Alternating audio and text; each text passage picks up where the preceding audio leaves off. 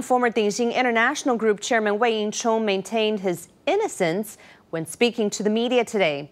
He appeared at the Taipei District Court for another case involving adulterated oil used in Wei Chuan products in 2013.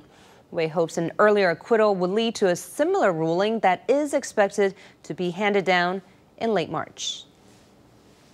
Appearing for a court hearing, former Ting Group Chairman Wei Ying-chung surprised reporters as he finally answered media questions.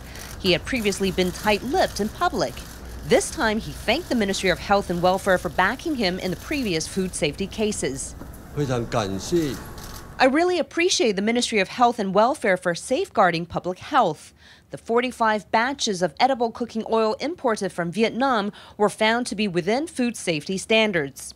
I thank the Changhua District Court for its close attention to the case so we can prove our innocence and obtain an acquittal. Citing the non-guilty verdict handed down by the Changhua District Court to prove his innocence, Wei hopes the Taipei District Court can rule in his favor in another case regarding the Chang Chi Foodstuff's use of adulterated oil to produce products for Wei Chuan in 2013.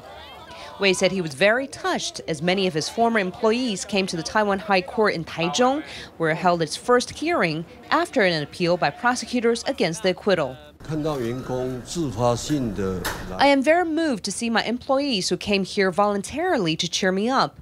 I am also saddened because they've lost their jobs and are now unemployed.